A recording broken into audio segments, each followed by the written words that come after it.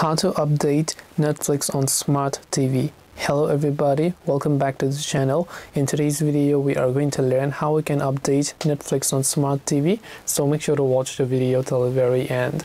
Now if you want to update Netflix on your Smart TV, it really depends upon which TV that you're actually using, because if you are using let's say an Android TV, then you will always have a Play Store equipped with it. So what you have to do from here is you have to simply go to the search for apps and games section, and in this game section you can simply hold down the assistant button and say Netflix, like I will do in this case. So once I say Netflix, it will show me the App Store and it will show me all the Netflix applications there. So you can select Netflix over here, and if you have an update available there, then you will be able to see the update option. As you would be able to see, in my case it's saying open, which means mine is already updated to the recent version.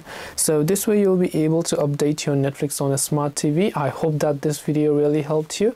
If you have got any more questions, feel free to leave them down below. Thank you for watching till the very end of this tutorial, and see you soon in the next video.